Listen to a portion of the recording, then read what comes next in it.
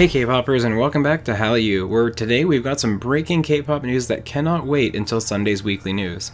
Naver has reported today that FX member Krystal has allegedly left SM Entertainment after over 10 years at the label. This would leave Victoria as the only remaining FX member under contract with SM. Krystal has been in discussions with a famous Korean acting agency. She's also been receiving calls from several agencies after word that she's a free agent started spreading amongst industry professionals, and she's allegedly even met with several of these agencies already, but hasn't discussed actual contracts with them yet. Krystal's primary focus going forward is devoting her time and energy into her acting career.